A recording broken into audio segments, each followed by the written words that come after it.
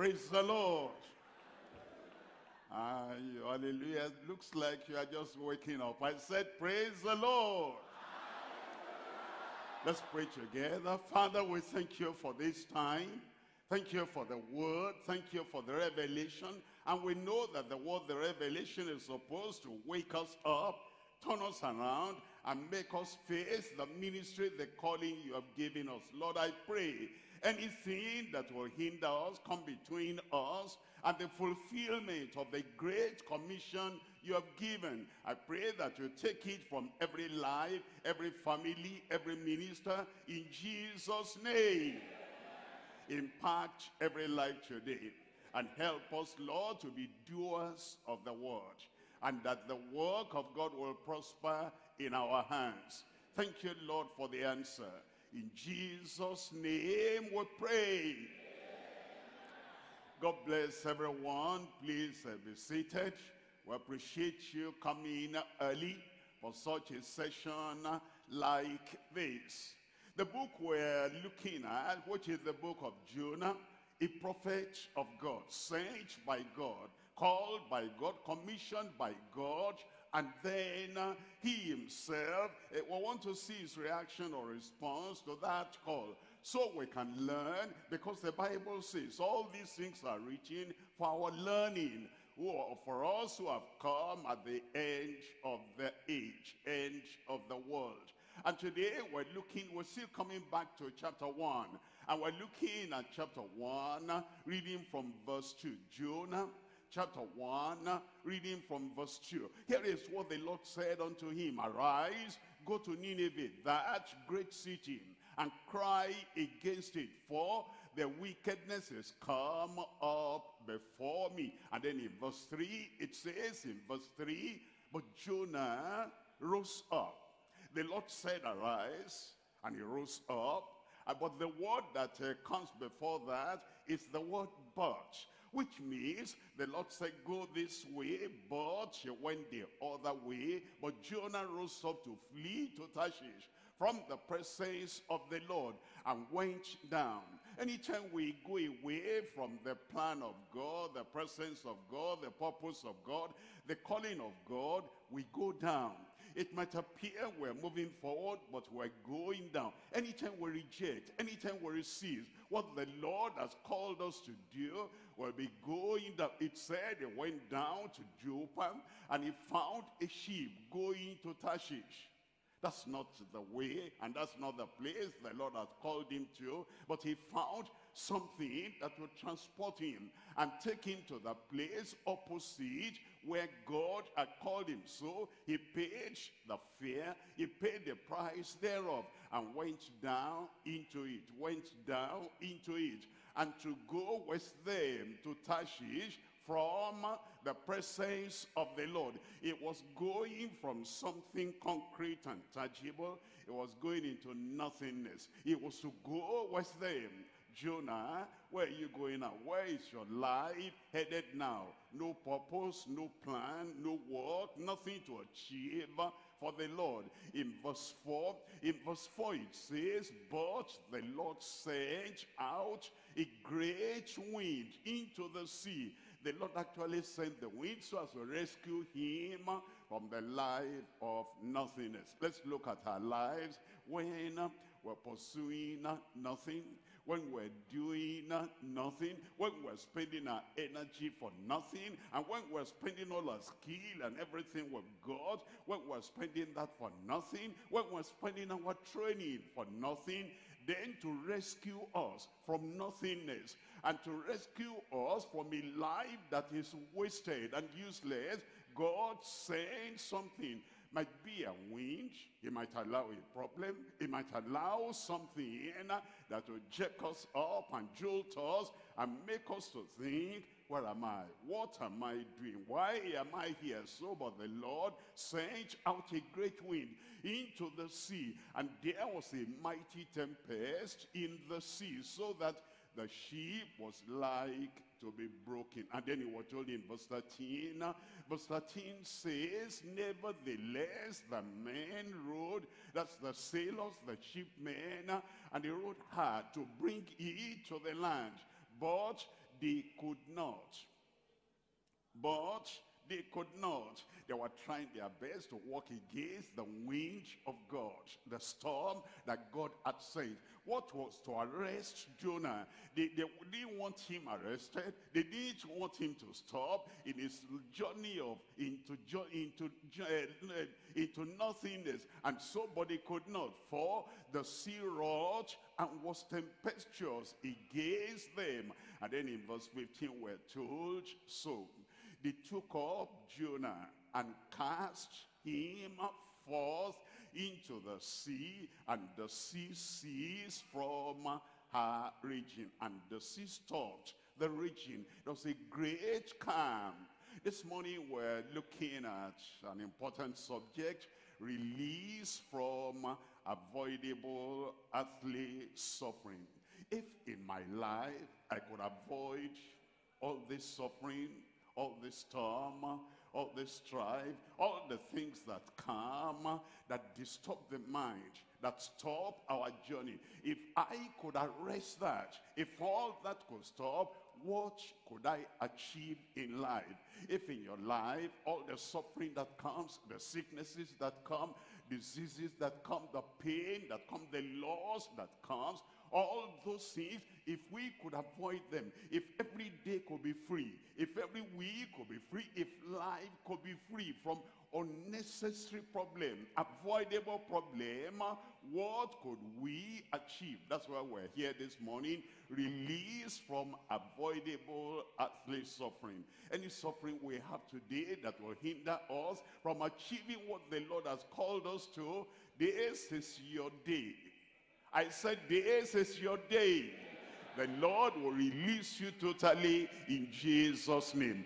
Let's notice something about the character of God. In Lamentation chapter 3, I'm reading there from verse 32. We're learning something from the character of God. But though he caused grief, yet will he have compassion according to the multitude of his mercies. Though he caused grief, or pain, or storm, he does that for a purpose, and it will not go a minute beyond fulfilling his purpose. Though he, the Almighty God, caused grief, yet will he have compassion according to the multitude of his mercies. Look at verse 33. In verse 33, for he does not afflict willingly.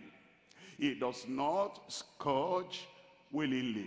He does not raise up a storm willingly. He does not cause man or woman, any minister, any church worker, he does not cause the affliction willingly. For he does not cause affliction willingly, nor grieve the children of men. That's not his nature. That's not his character. Verse 37, in verse 37, who is he that saith, and it cometh to pass, when the Lord commandeth it not? What can Satan do if God has not permitted that? And what can enemies do if God has not permitted that? Who is he on earth, in the sky, in the sea? Who is he in the forest? Who is he among the powers that be? Who is he that says, and it cometh to pass, when the Lord commandeth it not? I look at my life and I say, this is happening. God must know something about this. Is there something the Lord is trying to get my attention about, and I didn't listen? And so, unwillingly, without his wanting to do it, he has to send this. And then if I listen and I say, God, I get the point. I get the point. I know the reason why, and I corrected that, suffering will be over. In your life, suffering will be over. In your family, suffering will be over. That thing is avoidable. And we're going to avoid unnecessary suffering in our lives in Jesus' name. There are three things we're looking at today. Number one, the recognition of avoidable the recognition of avoidable suffering in life. Number two, the remembrance of avoidable storms and loss. And then number 3, the release from avoidable scourge by the Lord. Let's come to number 1. Number 1, the recognition of avoidable suffering in life. Look at Jeremiah chapter 2 verse 17. In Jeremiah chapter 2 verse 17, hast thou not procured this unto thyself, Jonah? Have you not procured this unto thyself, sleeping prophet? Have you not procured this unto thyself, prodigal prophet? Have you not procured this unto yourself, being a person in the wrong place at the wrong time, and going and facing the wrong thing at the wrong time? Have you not procured this unto thyself, in that thou hast forsaken the Lord thy God, when he led thee by the way, when it was very clear, and when it was pointed, and he says there's a direction to go, and then you went the other direction? Is this not of your own making? Is this suffering necessary? Is this storm necessary? For Jonah, it wasn't. Look at verse 19. In verse 19, thine own wickedness shall correct thee. Thine own wickedness, thine own evil, thine own running away from God, thine own running away from the presence of the Lord shall correct thee. Thy backslidings shall reprove thee. That was the problem with Jonah. That's the problem with many people. The people that know the word of God, the will of God, the purpose of God, the plan of God, and then they face the other direction. It says that backsliding shall reprove thee. Know therefore and see that it is an evil sin and bitter, that thou hast forsaken the Lord thy God, and that my fear is not in thee, says the Lord God of hosts. Let's divide this to 3 parts very quickly. Number 1, the self-imposed suffering of Jonah and the sailor. Self-imposed. It was something that they imposed upon themselves. Number 2, the self-induced suffering for joining with sinners. They saw Jonah, and Jonah was running away from God, running away from the work and the will and the word of God, and they joined themselves with him, and because of that, a storm came. And when the storm came, it came on the sea, and they were on the sea, and the storm came, the suffering came for everyone. It was self-induced. Number 3, the self-inflicted suffering of justifiers of the stiff-necked. Jonah was stiff-necked, and they justified him, and he joined him, and they carried him, and they gave him all they could give him to go the opposite direction of God. They were justifying the stiff-neck. And even when he told them, and he said, I'm a servant of God, I'm a prophet of the Lord, the God that made the heavens and the earth, and do you know what I'm doing? I'm running away from the presence of God. Even when they knew that, they still continued to try their best, actually there was, so that they can help the man to keep on running away from God. And the suffering they had was self-inflicted. Look at those 3 things. Number 1, self-imposed. Number 2, self-induced. And number 3, self-inflicted. I should be asking myself, anytime there is problem, you know, every time there's a problem, we rush to God, we say, Satan, I bind Satan, I bind the devil, and this will not happen. Hold on. Check off first. Is this self-imposed?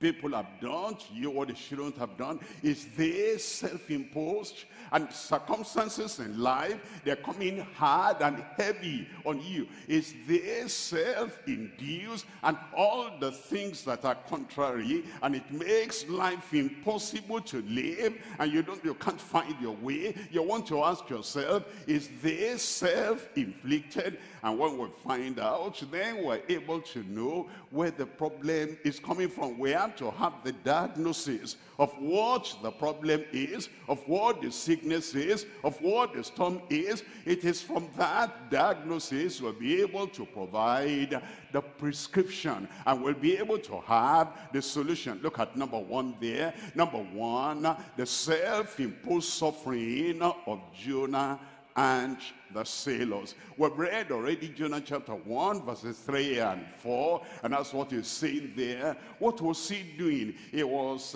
trying to do the impossible. He was trying to run away from God. In Jeremiah chapter 23, and we're looking at verse 24, it says, can any hide himself? Anyone that is so worldly wise, anyone that has the subtle deception of the devil in the heart, can anyone, whatever he knows, wherever he's coming from, wherever he's trying to get to, can any hide himself in secret places that I shall not see him, says the Lord?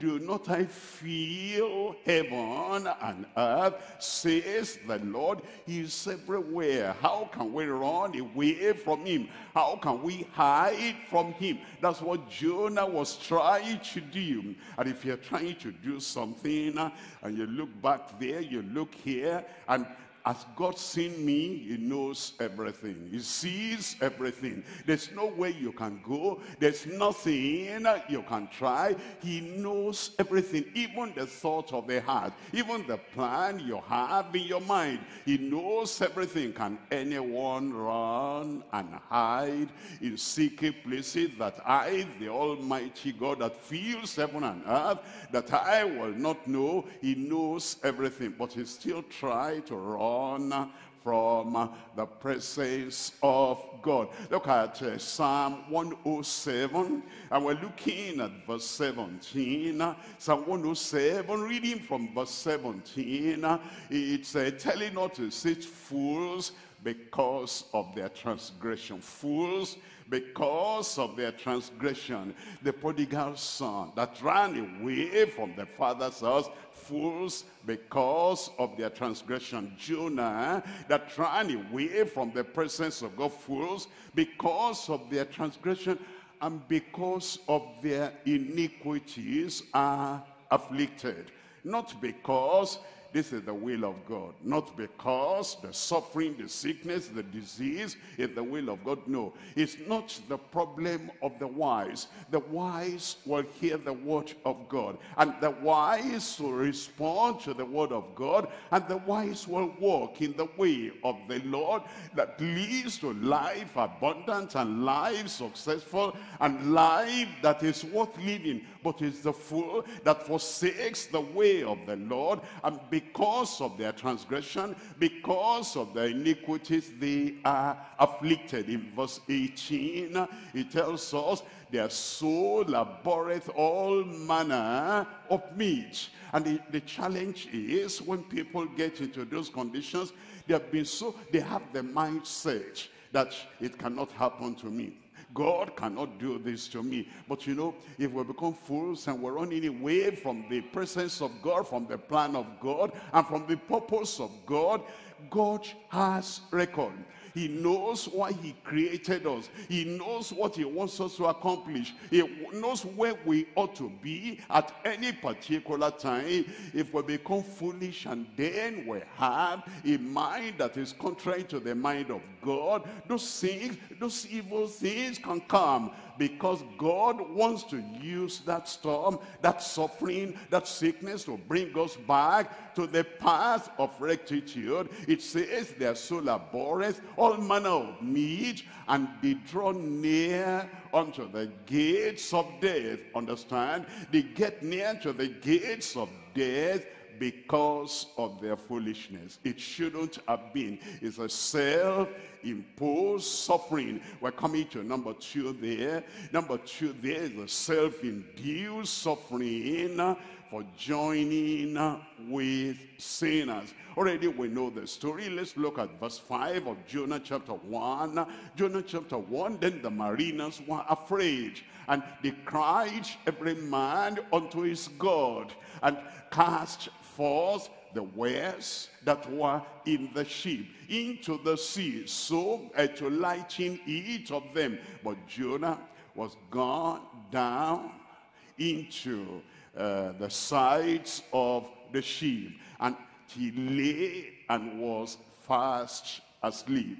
It's like the disobedience and rebellion in the heart of Jonah sedated him. It was like sleeping pill, and that thing already got into the brain. I'm sure you know it's not the eyes that sleep. You know it's not just the body that sleeps, and the brain. The effect of those pills, sleeping pills that people take, and then push them to sleep. And of course you know that those pills, they have the side effect. The side effect. When you take those sleeping pills, might put you to sleep. It might appear you've got your way and your body is resting, but the side effect is there. And the disobedience of Jonah and the rebellion of Jonah had the side effect on him. The storm was raging. He was the only one in the ship that knew the Almighty God, that knew the power of the Almighty God. All the other people only knew their gods, their idols, and they couldn't really pray properly and have any solution. And the man that has the key to heaven and the key to the attention of God, he had been sedated, and now he was fast asleep. We're told in verse 11, it says, then said they unto him, what shall we do unto thee, that the sea may be calm unto us? For the sea wrought and was very tempestuous. Then it says in verse 12, he said unto them, take me up, cast me forth into the sea. When we are following the path of rebellion and the path of disobedience, our thinking pattern is warped. Our thinking pattern is not straight anymore. We cannot think correctly. We cannot think straight. We cannot analyze what's before us and what are we doing. The man could not tell now exactly what to do. He knew something. This storm is because of him. He knew something. If I were not in this ship, if I didn't come into your life, this will not be up. I know that very well. Okay, what's the solution now? Should I repent? No, he wasn't thinking of that. Should I plead with God? He wasn't thinking of that. Should I tell God like the prodigal son, prodigal prophet, prodigal daughter, I'm coming back? He wasn't thinking of that. He said, well, leave me with God and let me settle the Jonah. How are you going to settle that if they throw you into the sea and then you drown and then you die? How do you settle with God? And do you know that you can only settle with God here on this earth? He wasn't thinking of the consequence of his action. When we've gone astray, and when we're no more prayerful, and when we're no more thoughtful, and when we're no more wise according to the wisdom of God, we do some dumb things. And we suggest some dumb things, some things that will not work, and some things we shouldn't do, and we go from bad to worse. And so it said unto them, take me up and cast me forth into the sea, so that the sea be calm unto you. For I know that for my sake this great tempest is upon you. Again, we want to remind ourselves, this is self-induced. The suffering, self-induced, because these sailors joined with the sinner. Look at Hebrews chapter 12. I'm reading from verse 15 there. Hebrews chapter 12. We're looking at verse 15, looking diligently, lest any man fail of the grace of God, lest any root of bitterness springing up trouble you, and thereby many be defiled, many be destroyed, many be devastated, many be totally off their ground. when one person has done an evil thing, and he does not repent of that, and he joins himself with other people join with him, the sky that will not fall on him alone, but will fall on people joining hands with him. Look at verse 16. In verse 16 it says, lest there be any fornicator or profane person as Esau, who for one morsel of meat sold his birthright. Let's come to number 3 here. Number 3, we're looking at the self-inflicted suffering of justifiers of the stiff-necked. The self-inflicted suffering. You know, they say, we just pity Jonah. And how can we abandon him like that? He paid the fare. He joined our company, is in the ship with us, and the milk of human affection kept them to keep joining with him. They knew the truth now. They couldn't say they didn't know what Jonah was going through and why they were going through what they were all going through. Now they knew, but they said, now voluntarily, deliberately, openly will now support him.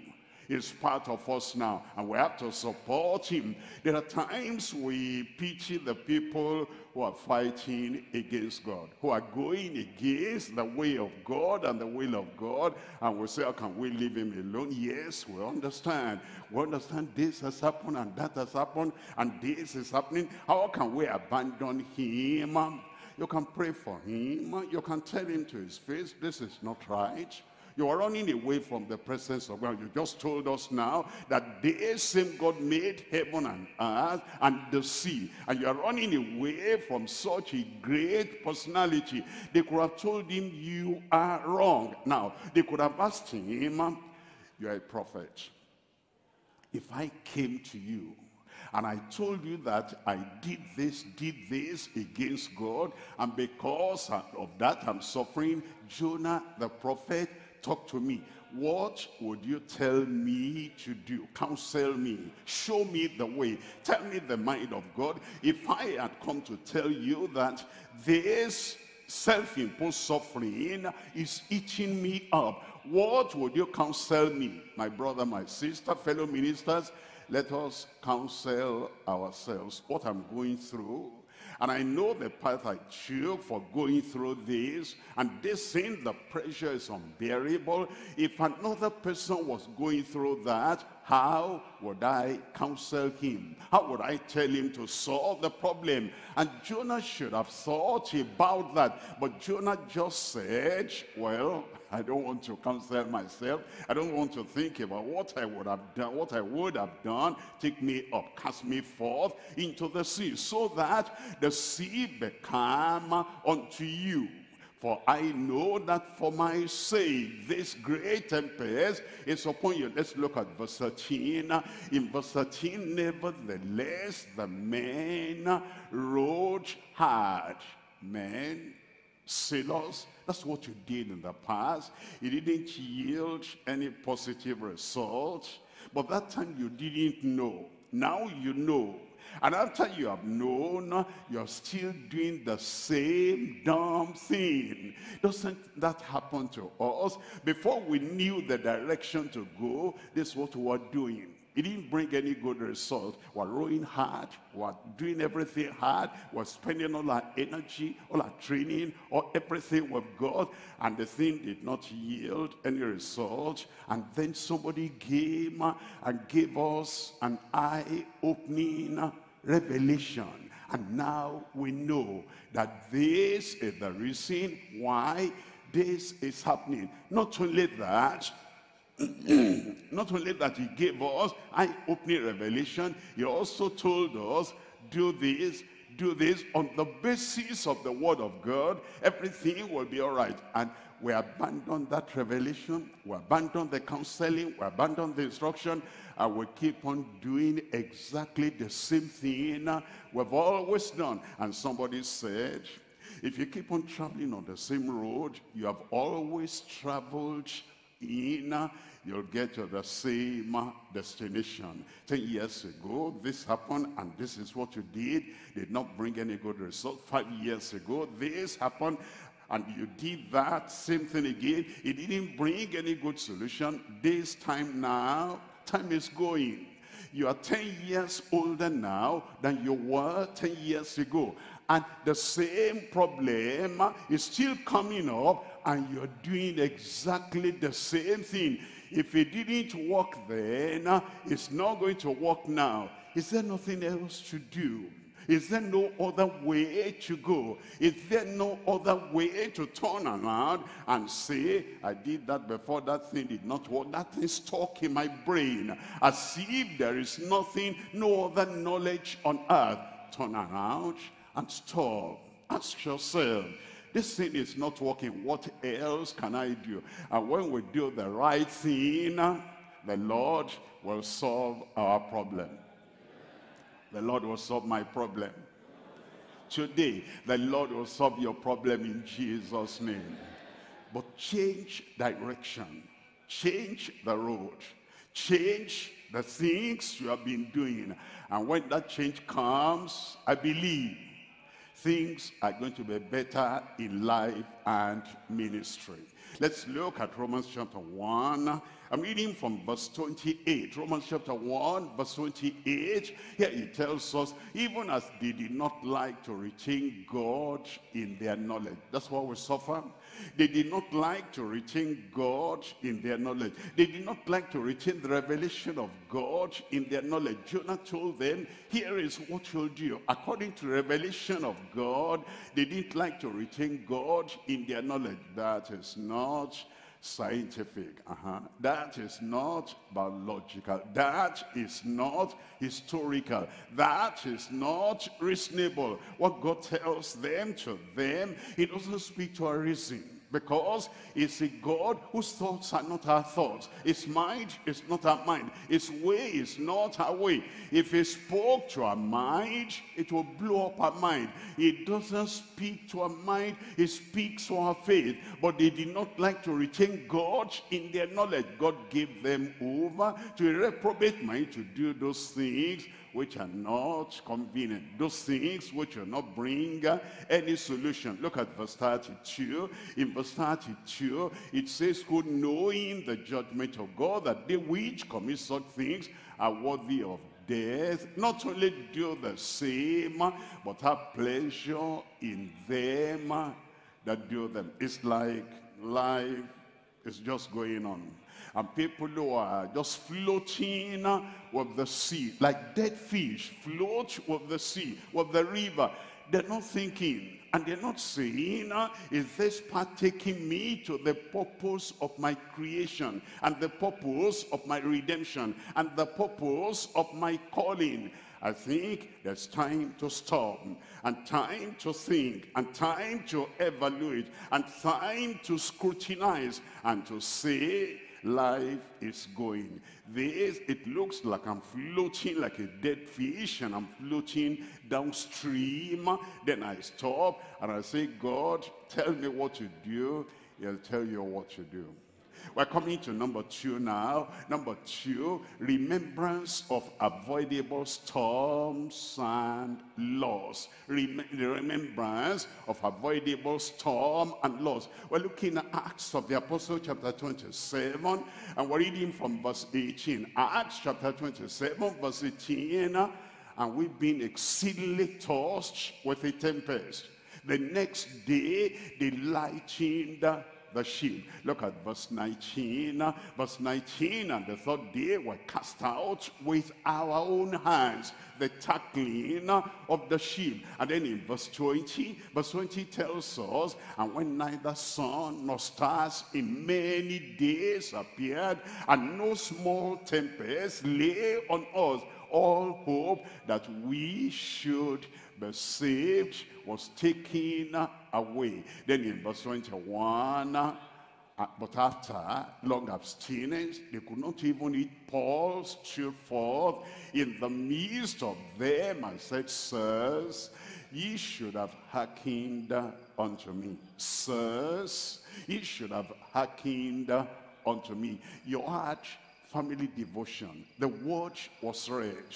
And the solution came to you in that family devotion. Sir, you should have hearkened unto that instruction you had there. You had a personal devotion, and ahead of time, the Lord showed you in that thing you read. Sir, sister, you should have hearkened unto the speaking, unto the speech of the Lord. Before you came to this storm, before you came to this suffering, the Lord showed you ahead of time that this is the consequence or corollary of what you're doing. You should have hearkened. And so Paul the apostle said, see the loss and see the things we've gone through. You should have hearkened. I told you that this should not be. We shouldn't take the journey at this time. Does the counselor listen to counseling? Do the teachers listen to teaching?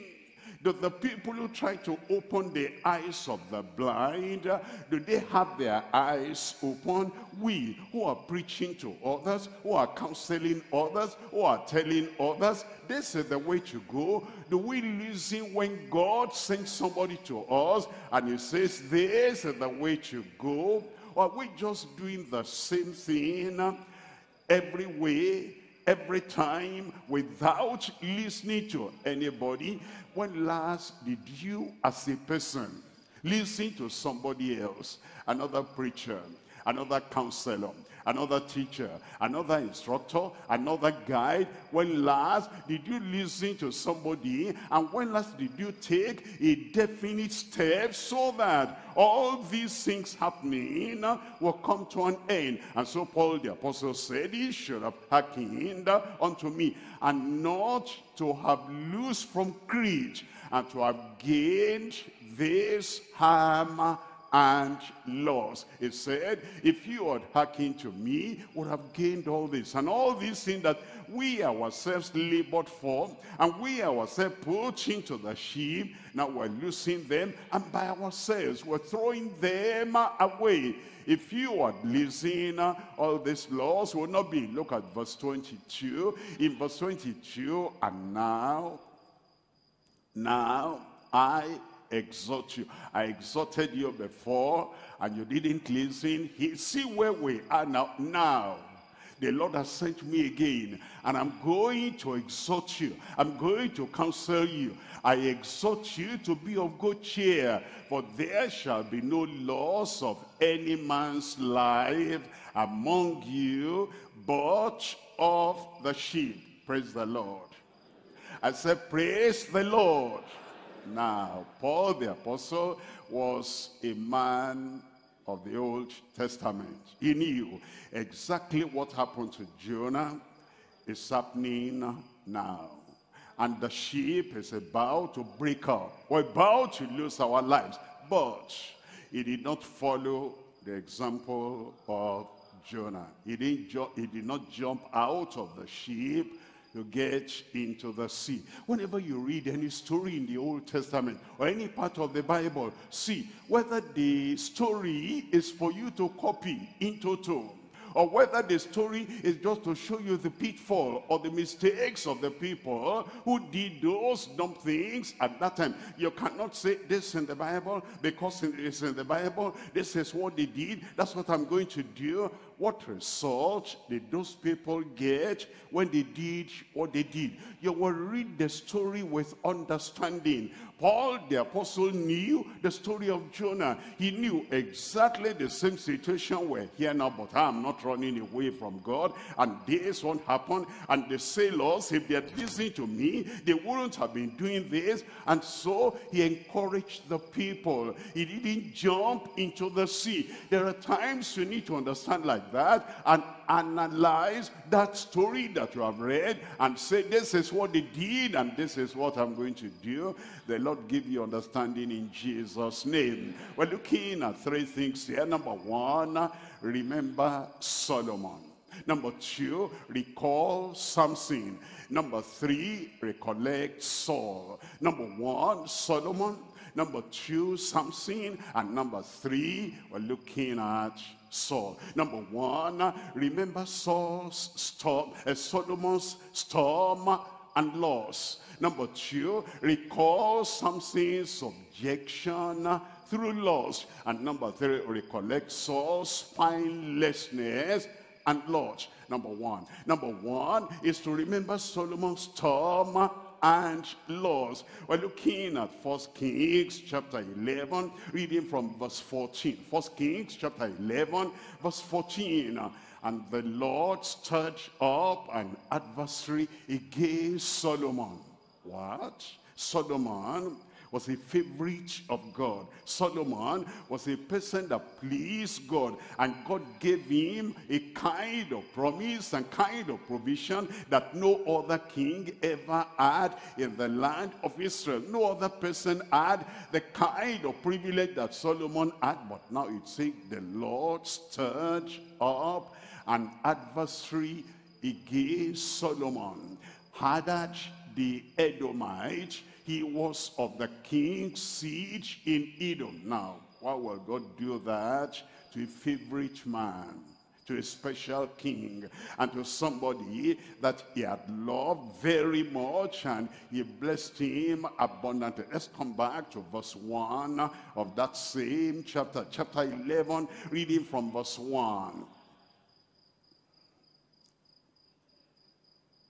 1 Kings chapter 11 verse 1, but King Solomon loved many strange women, together with the daughter of Pharaoh, women of the Moabites and the Ammonites and the Edomites and the Zidonians and the Hittites. There are some people that think they're so much in favor with God, and then because of that they can do anything. They feel untouchable, and they feel that it may happen to other people.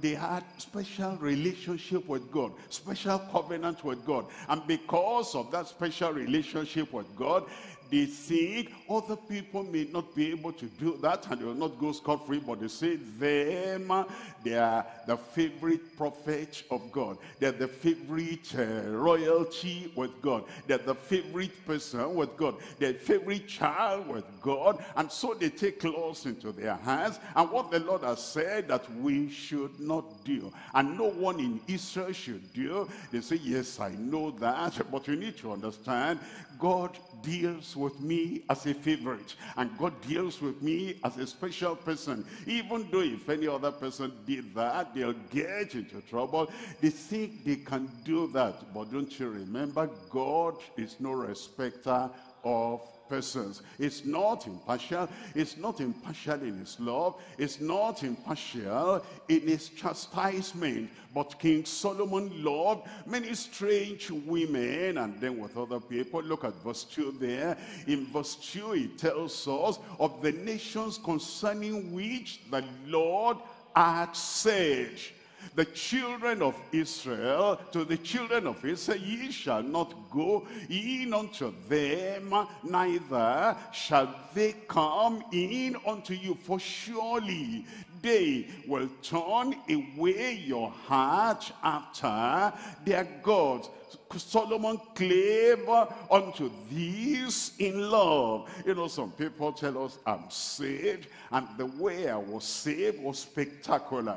And they say not only that, I'm sanctified. I'm so sanctified that I know I can never turn back away from the Lord. They said, can I tell you, when the Holy Ghost came upon me like mighty torrent, it's very similar to what I've read about Charles G. Finney. It's very similar to what I've read about Kenneth Hagin. And this is what happened. And they say because of that, they can do anything now. Not really, not really. God does not work like that.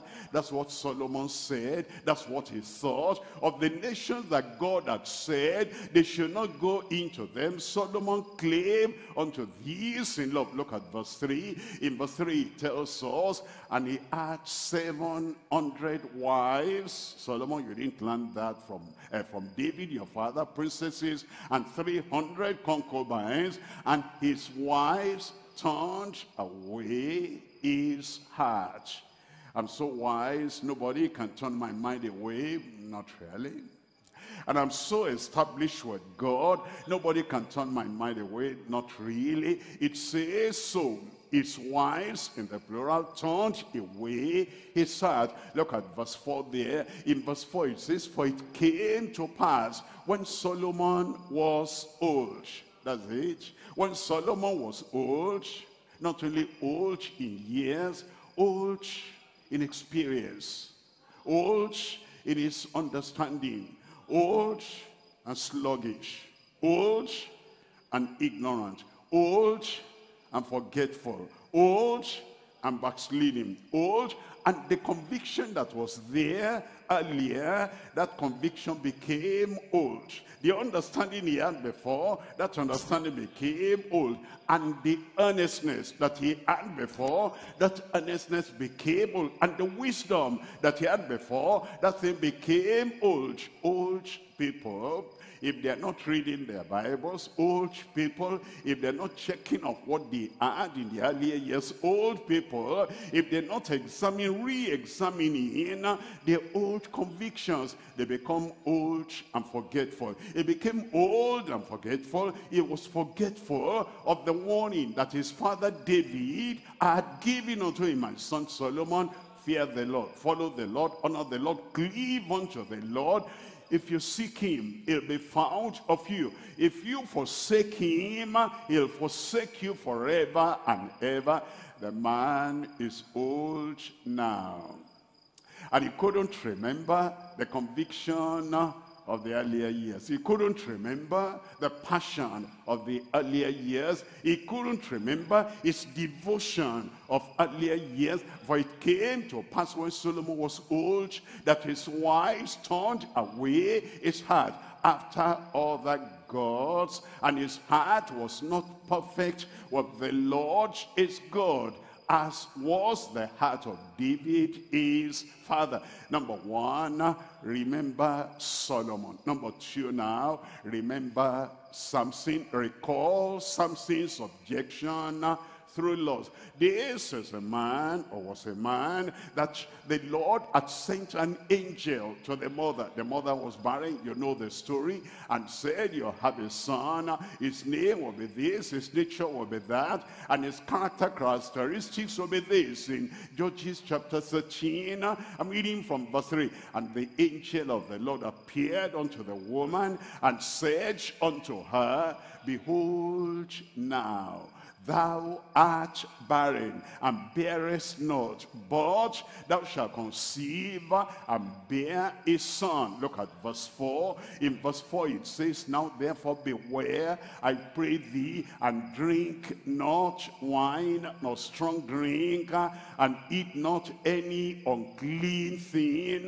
In verse 5 says, for lo, thou shalt conceive and bear a son, and no razor shall come on his head, for the child shall be a Nazarite unto God from the womb, and he shall begin to deliver Israel out of the hand of the Philistines. Now, let's understand, the mother denied herself. The angel said, you, the mother, you're going to give birth to a deliverer. And so deny yourself of this, of that too. Remember that Samson had a call, and the call is that you will deliver the nation of Israel from the hands of the Philistines. Now, here we are. Samson standing between two significant events. Number one, the past. The mother denied herself of wine, of any other thing that the angel had said. If other people have denied themselves concerning you, before you got to the position you came to, always remember, this is what other people did. And if they deny themselves of that because of me, I should be able to do likewise and deny myself of what other people deny themselves of for my sake. Number two, look ahead and look forward. The reason why you came to the kingdom at such a time like this, into the ministry at such a time like this, into the field at such a time like this, is because you will deliver the whole nation, millions of people, from the strongest and the greatest of enemies. They always are in our lives. We always look back. This is what other people did to get me to where I am, and we should remember this is what I'm going to achieve if I remain faithful unto the Lord. If we remember those two things, always you wake up in the morning and look back. That's the denial of other people. And then you look forward. You're going to be a deliverer to the whole nation. Between those two considerations of the past and the future, you'll be able to keep your head straight, your mind straight, your vision straight. Everything will be straightened out. But we know the story. Samson then went to this place and saw one woman and all that. And you know, I love you, you love me. And he spoiled everything until the Philistines took him. You know the story. He lost his eyesight. He lost his sense. He lost the direction of life. He lost his authority and position. He lost the Spirit of God. He said, I'll go out and shake myself like as at other times. And he wist not, he did not know that the Spirit of the Lord had led him. These are people that think they are kind of unconquerable. They are unstoppable, and there's nothing that could touch them. But we'll see their story. Number one, Solomon. Number two, Samson. Look at Proverbs chapter 7. In Proverbs chapter 7, I'm looking at verse 25. Proverbs chapter 7, we're reading from verse 25. Let not thine heart decline to her ways. Look at that. It's not the fault of the eyes. The eyes go the direction the heart is going. Out of the abundance of the heart, the mouth speaketh, and the eyes see, and the ears hear. And it says, those Delilahs, they have not all died out yet. There's a Delilah there, Delilah there, Delilah in that city, in that village. And it says, when you see them, let not your heart decline to her ways. Go not astray in her path. In verse 26, it says, for she has cast down many wounded. What caught Solomon? And you are not as wise as Solomon. What caught Solomon could catch you, could catch me. It says, for she has cast down many wounded. What caught Samson could catch you, could catch me, because it says Samson was very powerful and mighty, and yet that thing caught him. For she has cast down many wounded, yea, many strong men have been slain by her. Verse 27. In verse 27, our house is the way to hell. Our house is very much in the middle of the broad way that goes to hell. And you pass through that house and you do something within that house, which God, the God of heaven, can see. On the other side of the journey is hell. A house is the way to hell, going down to the chambers of death. May God deliver every one of us, if we're willing to be delivered. You know, sometimes the sailors are hooked with Jonah, and they don't know they can continue the journey and make the journey without Jonah. Sometimes the heart of man is hooked with that woman that will lead them to hell. I pray whatever umbilical cord or whatever tie God, anybody has, with something that will be destruction to your family, destruction to yourself, destruction to the ministry, the Lord will cut it away from you in Jesus' name.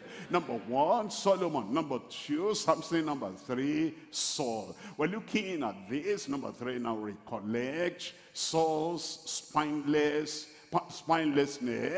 and Lord. Here is Saul. He tells us in 1 Samuel chapter 10, verse 9. And it was so that when he had turned his back to go from Samuel, God gave him another heart, a transformed heart, a change of heart, a better heart, a heart that is suited for what God has called him for. He gave him another heart. We'll call that being born again in the New Testament. God gave him another heart. And all those signs came to pass that day. Because he had that other heart now, the Lord called him and sent him to go and do something. In chapter 13 of 1 Samuel, but he didn't do it well. God gave him another chance. Look at chapter 15, verse 19. In chapter 15 of 1 Samuel, chapter 15, verse 19, let's see, therefore then didst thou not obey the voice of the Lord, but didst fly upon the spoil, and didst evil in the sight of the Lord. Look at verse 22.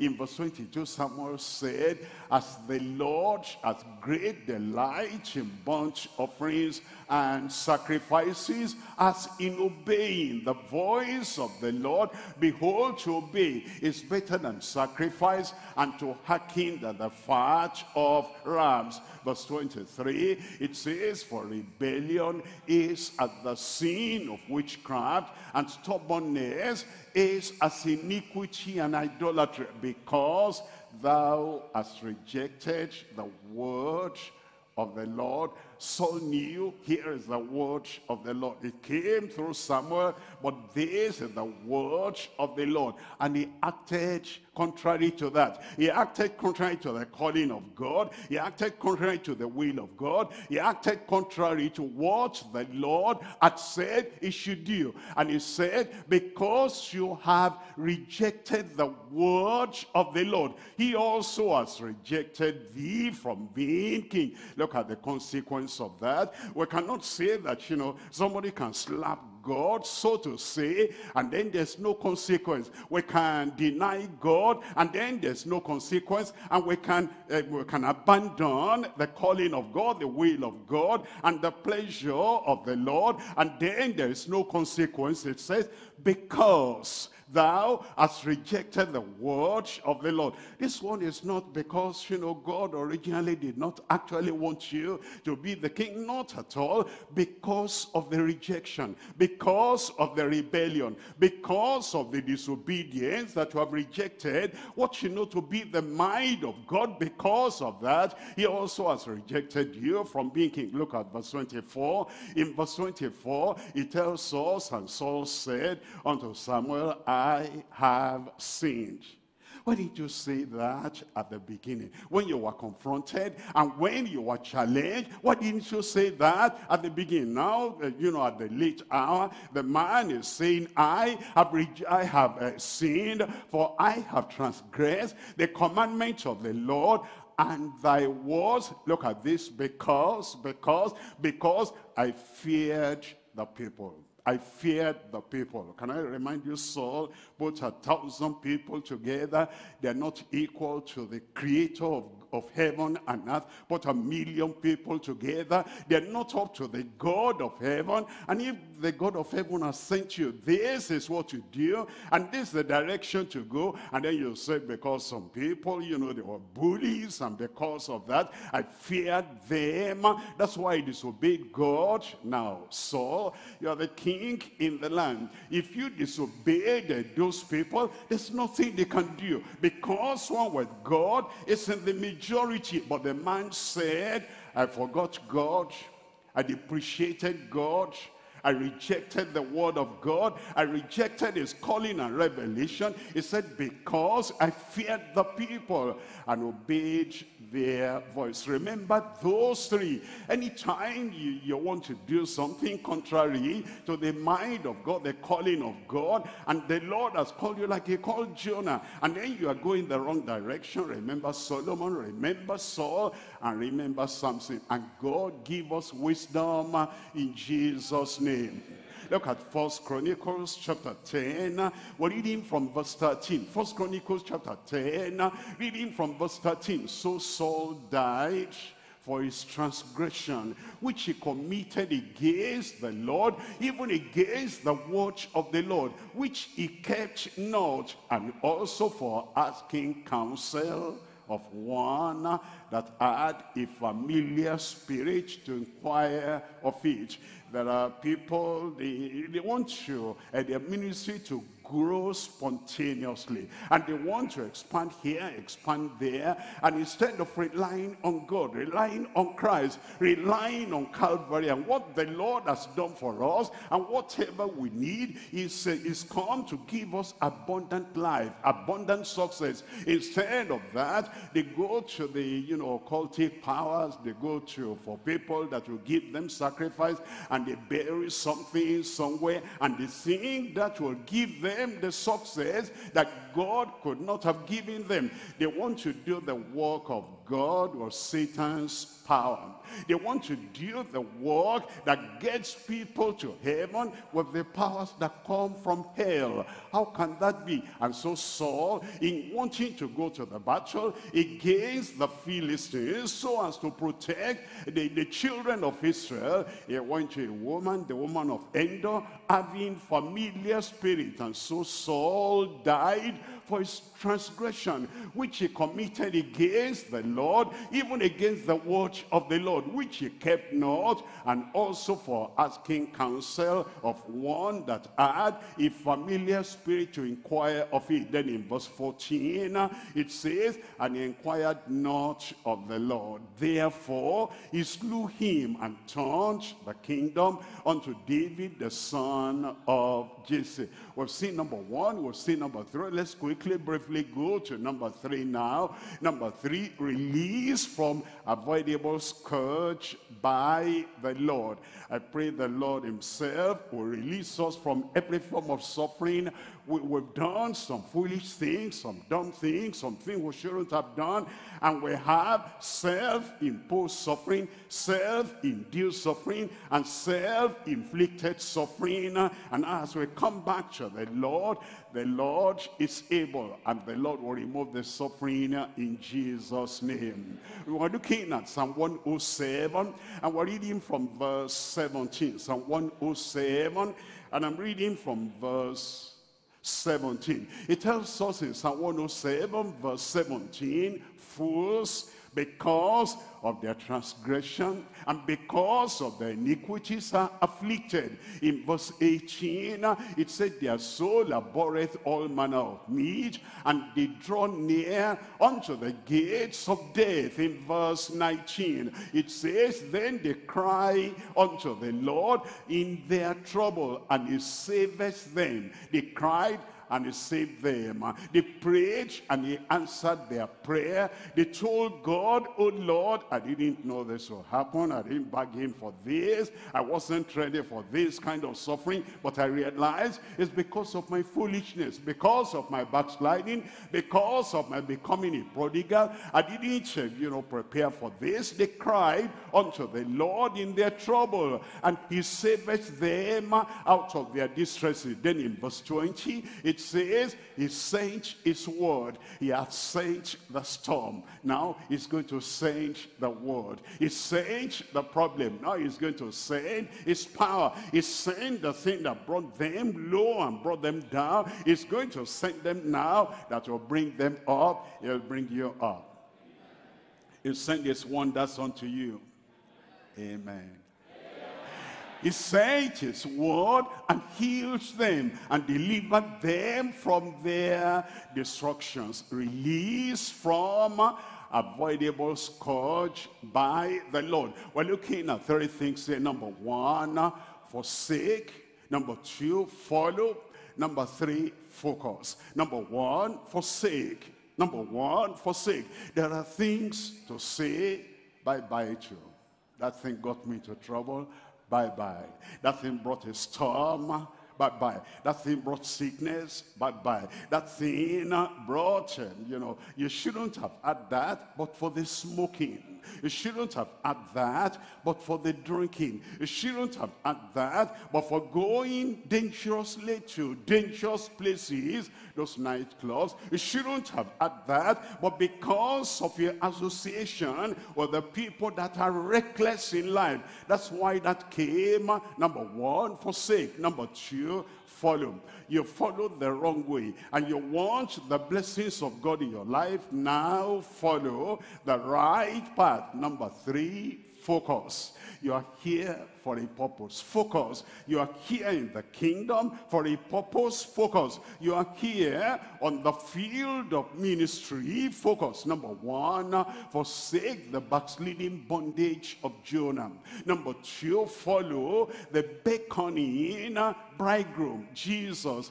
And focus. Number three, believe and build like the just. We're coming to number one. Number one, forsake the backsliding bondage of Jonah. We're looking at Jeremiah chapter 51, and I'm reading from verse 8. Jeremiah chapter 51, we're looking at verse 6.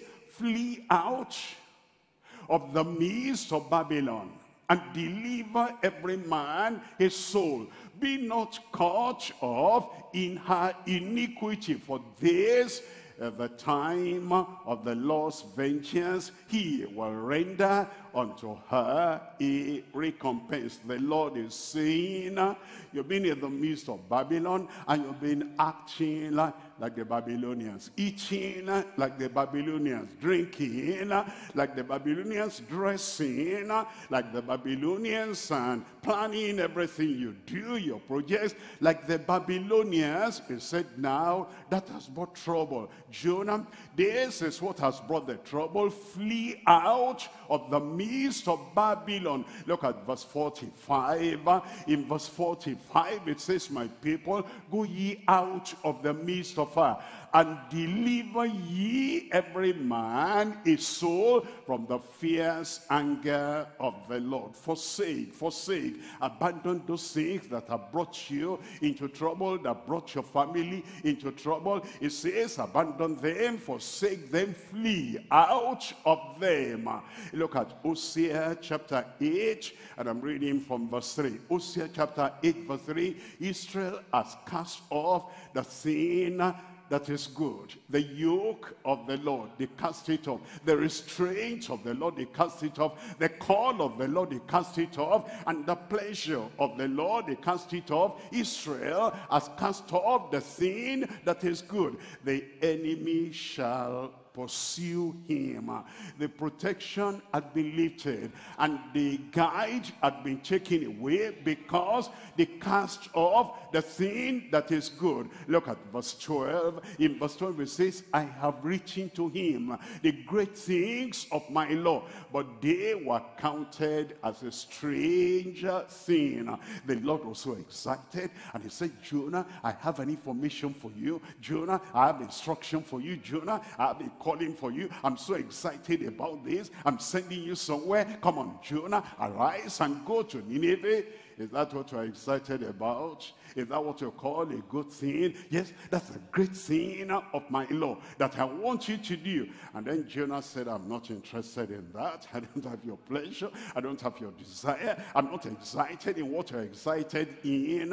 And around the way, I have written to him the great things of my law, but they were counted as a strange thing. You know, the best thing to do in life, see what God is excited about and be excited about that, and see what God is interested in and be interested in that, and see what God is passionate about and be passionate about that. Otherwise, you'll be turning a deaf ear, you'll be turning your back on what excites God. I have written to him the great things of my law, but they were counted as a strange thing.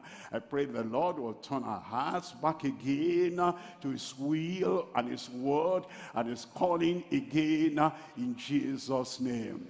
I thought somebody would say good amen. Number one is to forsake. Number two is to follow. Follow the beckoning bridegroom, the Lord Jesus Christ. It tells us in John chapter 21, and I'm reading from verse 20 here. John chapter 21, we're looking at verse 20. Here is what Peter asking the Lord. He said, I've heard what you've said. I know where you want to send me to, but how about this other man? What will he do? And the Lord said, I've called you. You are the one to take a personal decision. You are the one to arise and go. You are the one I spoke to, and you are to do what I want you to, rather than, okay, Lord, I know that's what you are telling me, but how about this man? How about this woman? How about that minister? How about that minister? Face what the Lord has called you to and follow the Lord. In John chapter 21, reading from verse 20, it says, Then Peter, turning about, seeth the disciple whom Jesus loved, following, which also leaned on his breast at supper, and said, Lord, which is he? Who is he that betrayeth thee? In verse 21, it says, Peter, seeing him, says unto Jesus, Lord, what shall this man do? You know, we're fond of that. Okay, I'm to do this. How about this man? I'm to repent. How about that woman? I'm to turn around. How about that brother? And I'm to now follow the way of the Lord. How about that person? And if I am to do this, how about deeper life? The one that is deeper than mine. How about higher life? How about the greater life ministry? What are they going to do? Leave all that alone. That was what concerned Peter. And Peter said, Lord, what shall this man do? And then in verse 22, it says, Jesus says unto him, If I will that he tarry till I come, what is that to thee? My plan with other people, what is that to you? My project with other people, what is that to you? You are the one the Lord is speaking to. He said, if I will that he tarry till I come, what is that to thee? Follow thou me. I will follow. You will follow in Jesus' name. Look at number 3 here. Number 3, focus, believe, and build like the just. Focus. Now, you don't have enough time to do, this and this and that. One thing is necessary. And Mary had chosen that good thing which shall not be taken away from her. And David said, one thing do I desire, and that will I pursue after. And Paul the apostle said, one thing. It says, I press towards the mark, and this one thing I do. You know, if your energy is scattered here and there, your mind scattered here and there, and your skills scattered here and there, and you throw yourself sin on the land, you'll not achieve much. Look at the rays of the sun. If you put a prism and all these rays of the sun, if they come together on any material, it will burn a hole in that material. It's when you focus your time. It's when you focus your energy. It's when you focus all the things that you have just on that one thing. Can I tell you something? One thing, one person. Like, for example, if you look at Joshua, only one thing, and one man, he focused just on that man, Moses. And if you look at David, focus on that man, just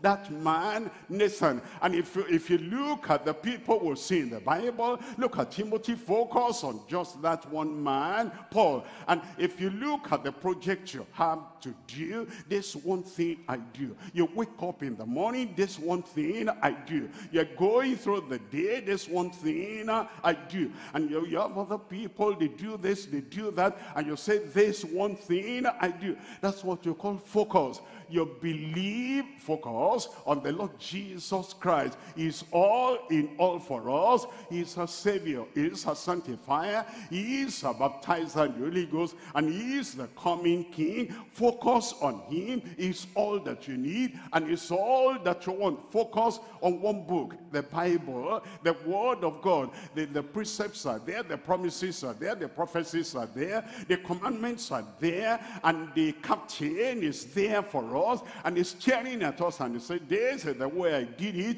do it like that. There's just one apostle of the Gentiles, Paul the apostle. Focus on that one personality, and there is only one path the Lord has for us. He says follow that path, and there's one calling the Lord has given us, just that one thing. And as we focus on that, the Lord will make you successful in ministry.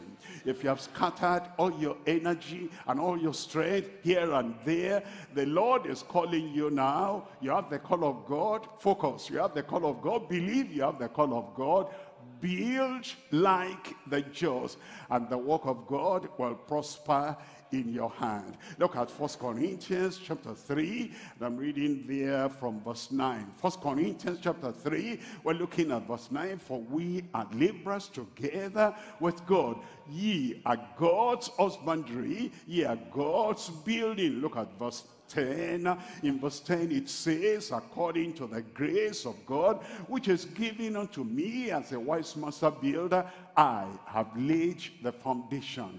Focus and concentrate. Another buildeth thereon, but let every man take heed how he buildeth thereon. Then in verse 11 it says, for other foundation can no man lay than that is laid, which is Jesus Christ.